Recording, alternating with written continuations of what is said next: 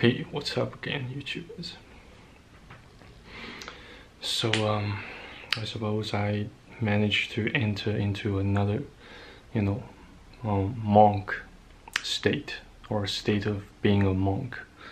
Again, I don't know, somehow, but somehow it might have something to do with the scriptures, with the time I've spent reading the Bible, trying to meditate on God's words, and of course, also massive thanks to the Mgtow channels I watched, the Mgtow contents I managed to expose myself to. Especially, there is a particular Mgtow channel I like to mention that, by giving him a shout out here in my vid, called Whirlwind Mgtow. Perhaps for those who feel interested, you can feel free to check his channel out for your information. Yeah. So back to the main topic of this video. So in this video, I just like to talk about, my own perceptions of time. For some reason, somehow I can't quite figure out why, time elapses, time seems to have elapsed so quickly, from my angle, in my shoes, from my perspective. Despite the trials and tribulations that I kind of have to endure on a daily basis, I still feel like, time just flies like smoke, like, fog, that I imagine myself trying to grasp, and yet they still, escape from the escape from the fringes between my fingers in an instant. So that's how I suppose that's pretty much how time, how fast time flies around me, as far as I can perceive and reckon. So while before I managed to have realized that it's about maybe the 17th or the 65th day since I got rescued from the state of exile / homelessness. Of course, a self-initiated, but hardly a self-induced state of homelessness almost a year ago.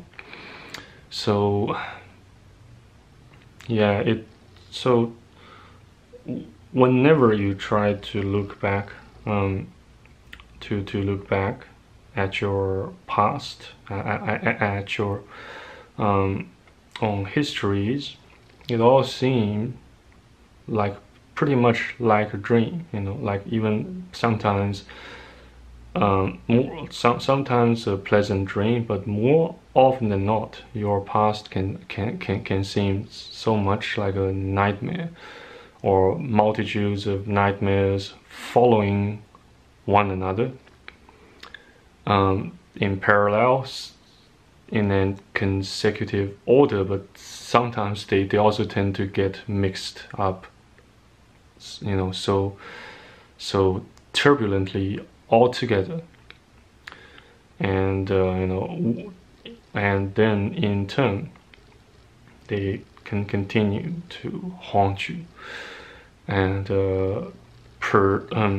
begin to produce some chain reactions, some further anxieties. I don't know, but we can't deny the fact that our past still kind of to a large extent determines our present and future outcomes and actions. So when you think like that, your anxiety and worries, they all begin to overwhelm you so hard and so intensely. You can hardly breathe, you can hardly lie down and try to fall asleep. So it's so terrifying that time flies so fast. Life can be so long, yet decades are often so short, as Coach Red Pill has mentioned. So in this video, I would like to encourage you. I would like to encourage you to use your time wisely and productively. By looking at me as a counter example, because I didn't spend my time and my money so wisely in the past. I ended up here kind of forever stranded with my grandma. I don't know if God wants me to live with my grandma so that I can take care of her, at least by providing her with some emotional support, considering my relatively vulnerable corporeal flesh and weak power of physique. So it all never ceases to puzzle and perplex me so much that I kind of perceive that I am still living in a dream, living in a nightmare, not in fact in the reality anymore. And yet this so-called nightmare feels so real in the meantime. So that I just have to take its word for it by passively accepting what it had given me, what it is about to throw at me. Shite like that, shit like those. So even for this very video I'm trying to film, I can feel the slippery nature, the slippery nature of time on planet Earth, currently being spent by me on filming this video. It's already, I have already, wasted more than 8 minutes filming this vid, and I haven't said anything that might sound considerably encouraging or refreshing to you guys. But yeah, this is another piece of red pill I like to convey to you guys, for those who might not have noticed, just in case. Especially when while you still have not yet reached the age of maybe 16 or 17 or even 18. Even by the time you reached the age of 18 or even 19 or even 20, you might still not have realized how fast time can elapse, just through the fringes between your fingers and through the air. that that enters your mouth by inhaling and exits from your mouth by exhaling.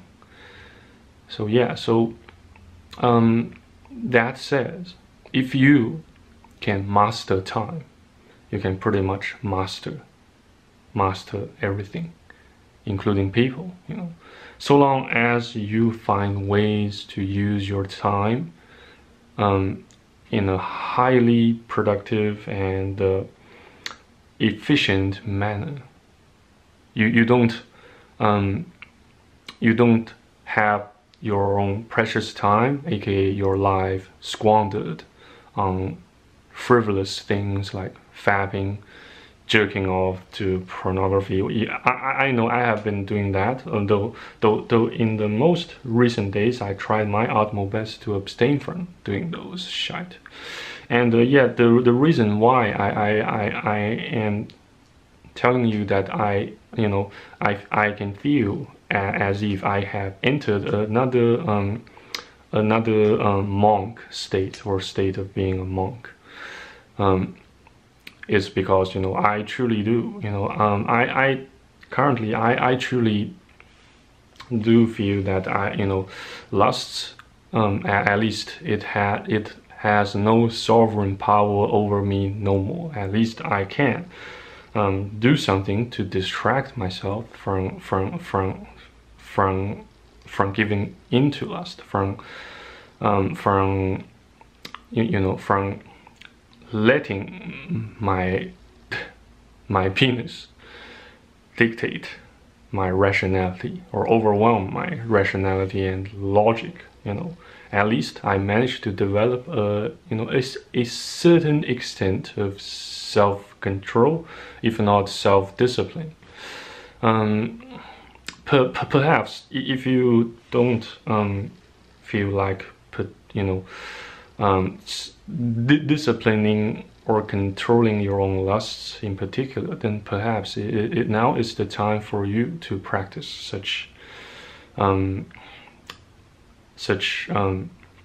delicate technique. And such technique, such skill, does not come with you intrinsically. To be more accurate, you have to kind of ritualize such behavior and practice. Over time, you shall become more and more adept at such technique and skill. Yeah, it also bears plenty of resemblances to making YouTube videos, to creating content on platforms like YouTube, Patreon, Facebook, LinkedIn, probably also something similar, something somewhat similar, yet on their very own essence, so different in terms of their functionalities, respectively speaking. Yeah, so I don't know. It's besides once such state of being a monk, or such status, mental status plus your fleshly status begin to come at you or fall upon you, in turn you also begin to belittle the urge, such urge to give in to sexual temptations, to lust. Yeah, though my mind, my brain now, still at this very moment, still tries its best to visualize banging sex dolls, which just lies in front of me. Actually, I'm not gonna show you here, but yeah, I'm telling you the truth. I am surrounded by 3 sex dolls in my own room, and yeah, you may think, yeah, it must be terribly difficult for you, you know, for me to practice self-discipline and try to enter into a monk mental status. But in fact, you can still do so while surrounded by temptations and sources that cause you to lust after, including but are not limited to female content creators on YouTube. So once again, I like to advise you, against watching female content creators on YouTube, in particular SMR vids. They come in clothings of comfort, of peace, of tranquility, but in fact, in the if you examine the very own essence, their very own essence, they materialize with the disguise of peace, tranquility, and comfort. Those contents tends to ignite your lust and physiological urges. So yeah, I would strongly advise you against watching their contents while you browse around on YouTube. Well, you can do so. I'm not saying you should do so, but I'm saying you can certainly do so while you are absolutely free, while you are trying to relax, and you don't have anything urgent to attend to, or any urgent matter or businesses to attend to. Then you can certainly do so. You can certainly use their contents, even their bodies, as tools to bring you temporal comfort and peace and gratification, of course. But the question is, do you want to remain a slave to your own lust, to your own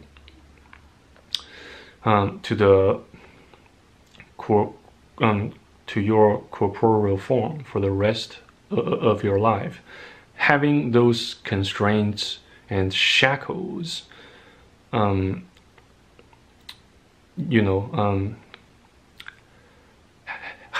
having those constraints and shackles tied up your neck, your limbs, and your mind. You will certainly have mental shackles that prevent you from achieving something great. Yeah, I have now begun to realize that. So even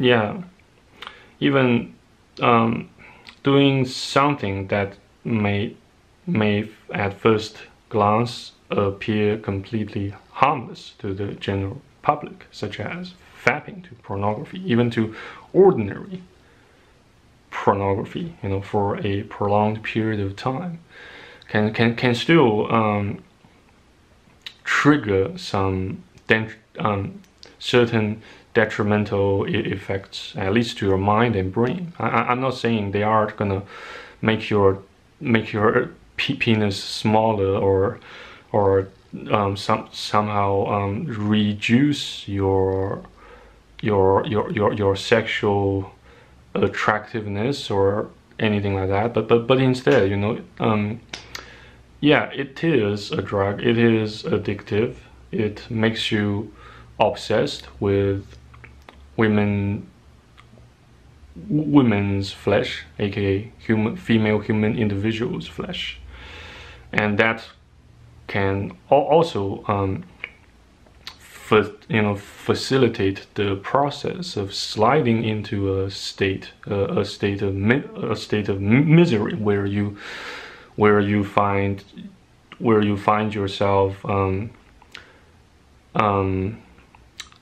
living without a concrete or an meaningful purpose, except fapping more and more for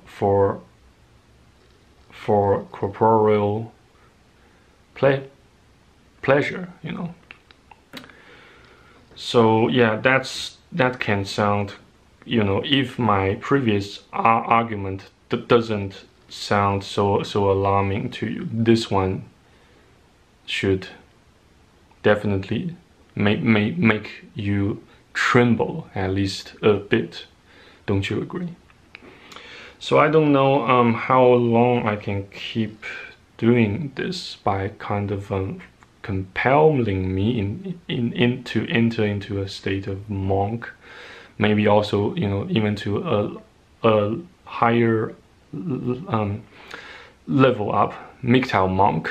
You know, I just I still dare not to call myself a Mgtow monk, since I still lack many other critical attributes of a Mgtow per se, you know, such as becoming fully independent of women's involvement and assistance, such as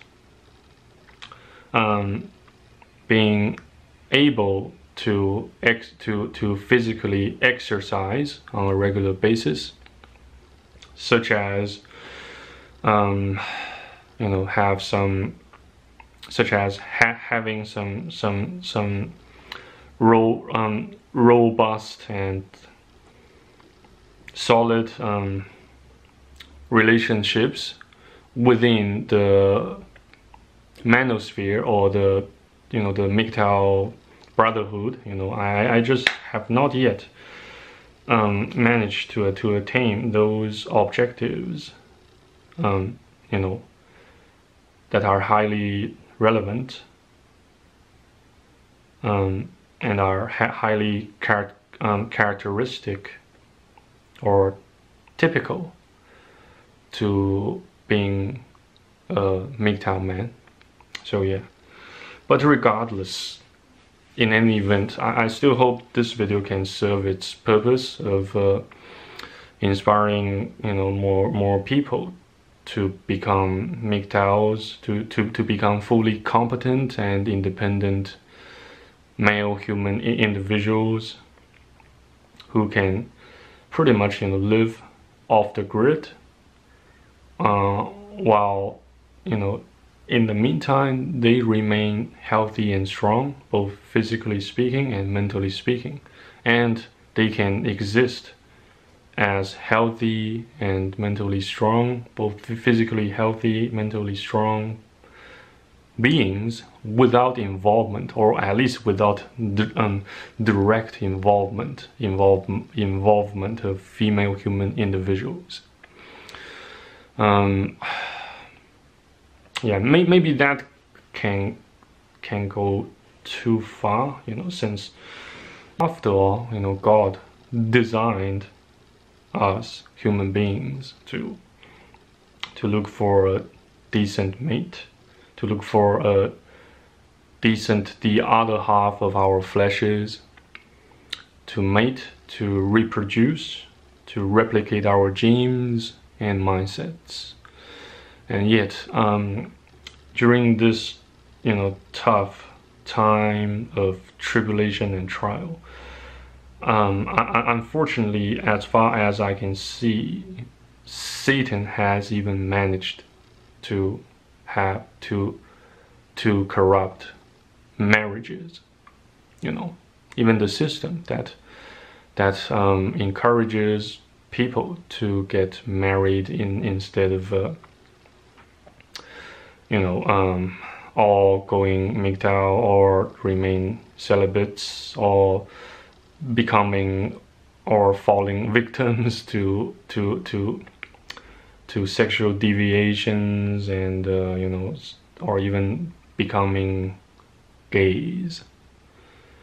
That's just not God's plan. And yet, too many people still enjoy doing those things, you know. That also saddens me as much as it enrages me, you know. It just, you know, in Coach Red Pill's terms, I can say, you know, it just drives me fucking nuts to see people, especially young guys, young men, including myself, are all kind of more or less indulging in nihilism, indulging in fapping, in committing fornication in our hearts, almost at least a weekly basis, if not a daily basis, to say the least. So what do we do? What do we do? Other than making YouTube videos, other than trying to create content that can make us a small amount of fortune, what else can we do to remain productive and useful? I shall review more ideas and methods to you guys in my next videos on YouTube, so stay tuned. And thank you very much for watching and listening to this vid. I hope you are enjoying your day or night, or at least learn to salvage something useful, something meaningful from your tribulations, trials, pains, and failures. Yeah, that's it for tonight, and thanks again. Stay tuned, remain steadfast and faithful, and let's continue to hold the line together.